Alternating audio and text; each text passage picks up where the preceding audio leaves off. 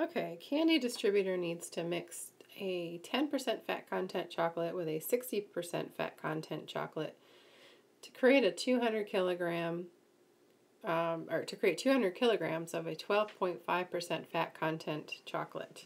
How many kilograms of each kind of chocolate must they use? So I'm going to make a little table. We're going to have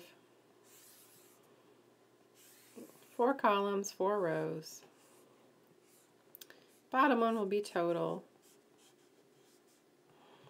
Alright, and then we have our 10% fat chocolate bar and our low fat and our high fat, however you want to call them. But these are the 2 different kinds of chocolate.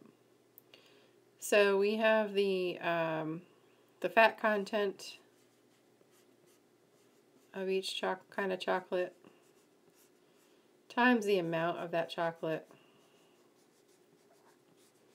So for instance, in the 10% bar, we have a fat content 10%, so 0.10, and the 60% would be 0.60.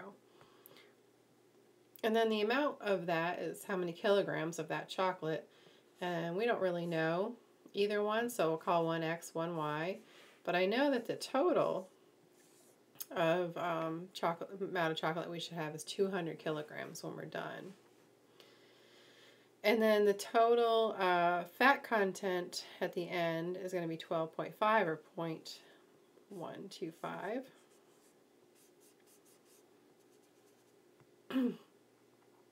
So if I multiply the fat content by the amount that I have, then I can figure out the total amount of that 10% chocolate that we have.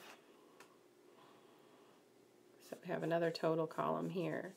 So 0.10x, 0.60y, and then I know that my total amount is 200, so 0.25 times 200 is 25. And then these 2 columns, the amount column and this total column, give us our 2 equations. So we get these 2 equations. We get x plus y equals 200, and we get 0.10x plus 0.60y equals 25. So we have a 2 equation, 2 unknown scenario here. I'm going to use substitution. I'm going to solve for y in the first equation, so y is equal to 200 minus x. And then if I put that in for y in the second equation, I come up with 0.10x plus 0.60 times 200 minus x equals 25. Distributing, I get 12, not 120. 0.60 times 200 would be 120. Minus 0.60x equals 25. Getting kind of low on room there.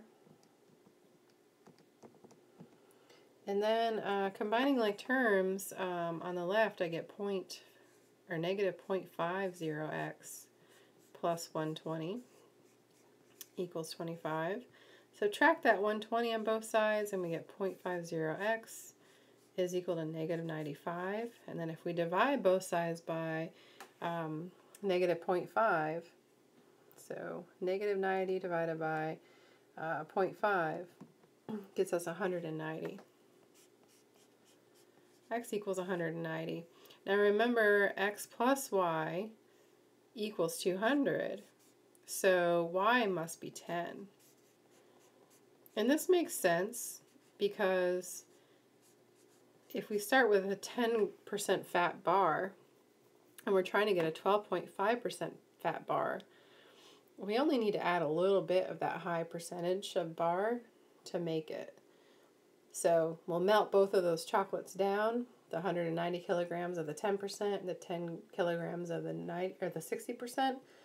And then once they're all melted together and mixed up, we'll have a 12.5% fat bar.